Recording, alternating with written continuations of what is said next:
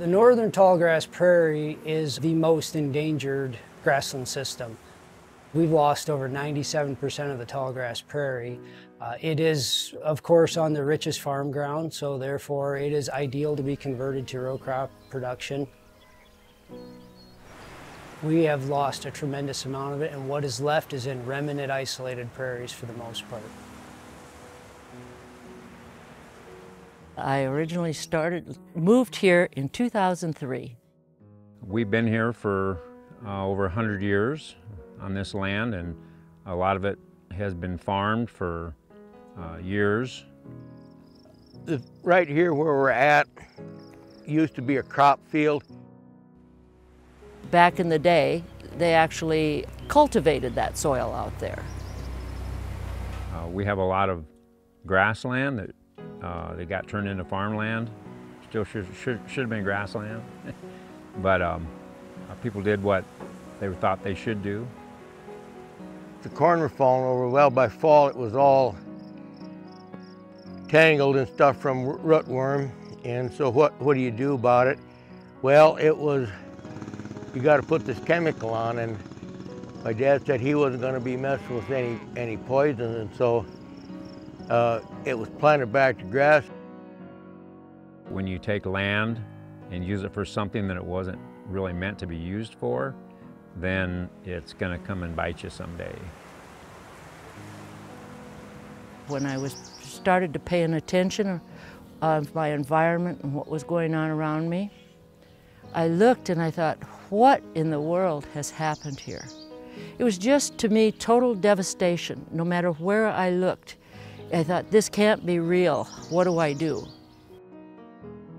So it's been about 5 years ago.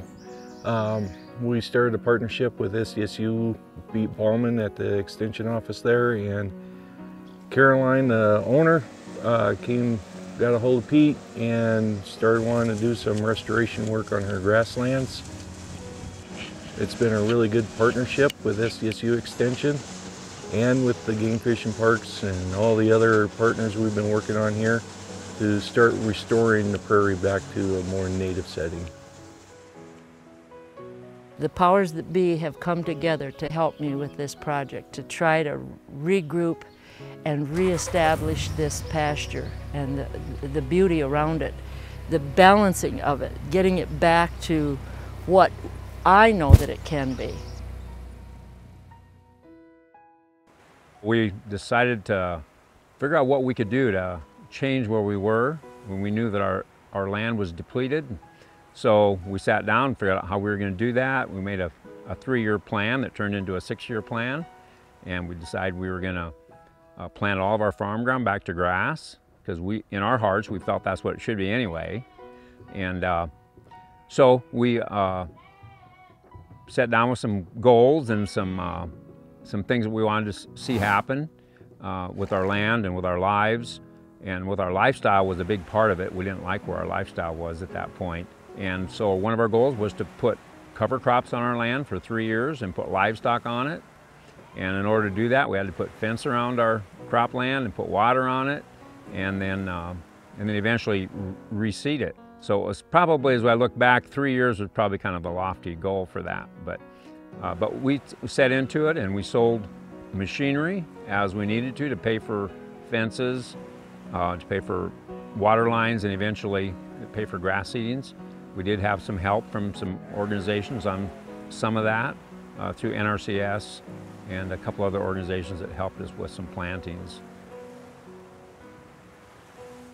I've done a lot with U.S. Fish and Wildlife, and I like working with all of them because they do have great people out in the field to explain these programs and help with these programs, so you get the full benefit of doing it. And it makes the job a lot easier if you got somebody helping you with it.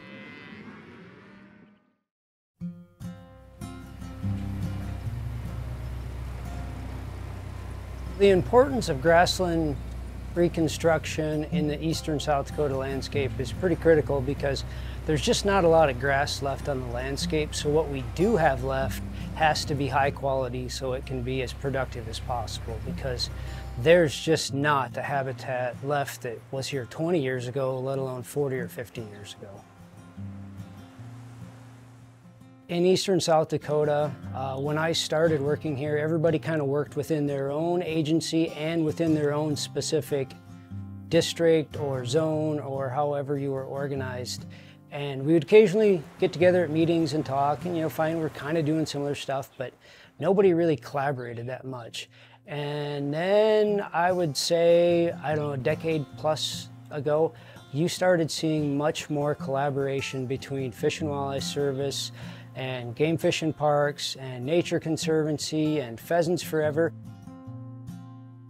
Partnerships across South Dakota are really important. So working for the Nature Conservancy, we like to use our sites as demonstration sites at times, so we could take ideas, put science behind it, and then take it to the next level, see what we find. But then in the bigger picture, being able to transform that into working lands, because we know if we're going to make impacts across South Dakota grasslands, it's got to be bigger than any one agency. This project is unique because it brings together a bunch of partner organizations, and all partners bring something very unique to the table. We all want our lands to be multifunctional, not only wildlife havens, but also working lands, profitable lands. And so what we're also demonstrating here is the power of some of these shorter and longer term programs for a producer to take advantage of as they go through a transition phase of restoration. Working with other people, like Kyle, Kelsey, and Joe and Pete gives you other ideas and stuff that you can play around with.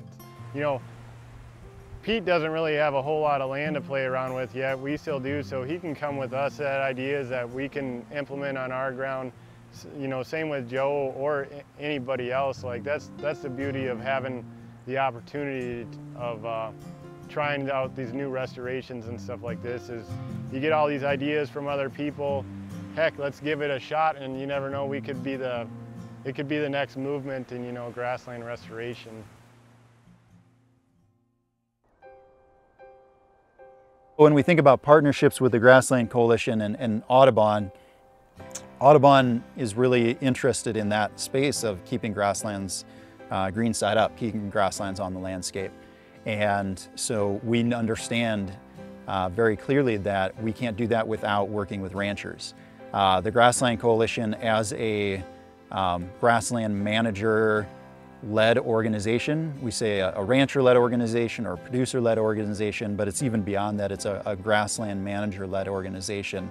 All of the board members own and or operate grass-centric enterprises, and so they carry a lot of integrity, I guess, the board does, as well as the whole coalition in the ranching community, and are well thought of. And the coalition itself occupies a space that's really focused on education, peer-to-peer education primarily, and getting producers the tools that they need to implement good grass management, basically profitable, sustainable grass management that keeps grasslands on the landscape, keeps ranchers ranching, keeps small towns thriving, and then we get all the ancillary benefits, right? We get wildlife, we get clean water, fresh air, biodiversity, pollinator habitat. All of those things come as an ancillary benefit to keeping grasslands on the landscape through keeping ranchers ranching. It is really important to do what we can. Right now there are opportunities for, actually there's opportunities for cost share, there's opportunities for help in accomplishing, restoring some of your, whether it's just cropland, you're looking for a major change in your lifestyle, in your business, or whether you just want to do part of it. This definitely is the time to do it. Maybe it won't be what you think it's going to be or what you're manifesting in your mind, what you see. Maybe it'll even be better. You just got to have faith. You just got to have faith.